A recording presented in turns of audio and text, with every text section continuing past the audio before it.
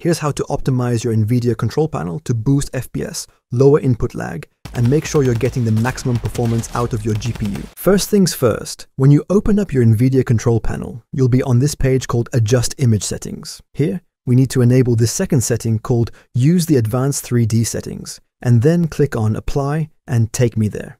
Now, let's go down this list and configure everything.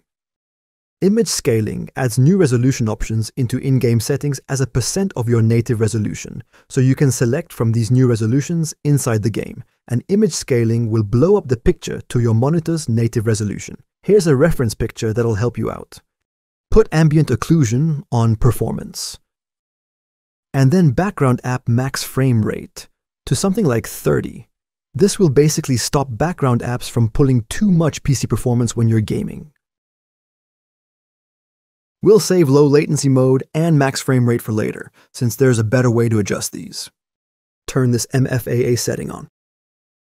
Set OpenGL rendering GPU to whichever your primary GPU is. This is only important if you have an iGPU or a second GPU. And then set power management mode to prefer maximum performance. Set preferred refresh rate to maximum. Now turn on anisotropic sample optimization. Then we'll set texture filtering quality on high performance.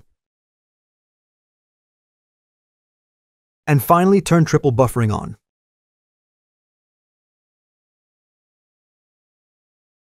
And now click on Apply. Now we're going to move on to the Program Settings tab. Here we'll be able to individually select games to change settings for. So we're going to select Fortnite here, and then turn on low latency on Ultra and set the max frame rate to 144 to match my screen refresh rate of 144. And then you can also set the power management mode to maximum. And finally go to this tab called Configure Surround Physics.